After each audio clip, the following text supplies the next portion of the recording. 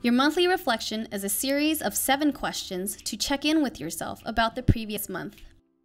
At the end of each month, schedule an appointment with yourself to reflect on the past month and progress you've made. Here's a tip. Instead of filling out your reflection at the end of each month, you can fill it out at the end of each week. That way, you don't have to wait until the very end of the month to do it. Go back to your passion roadmap and see if you can check off any goals. Now, start a new game changer or continue working on the previous game changer for the upcoming month. Use your reflection to find ways to improve your productivity and well-being.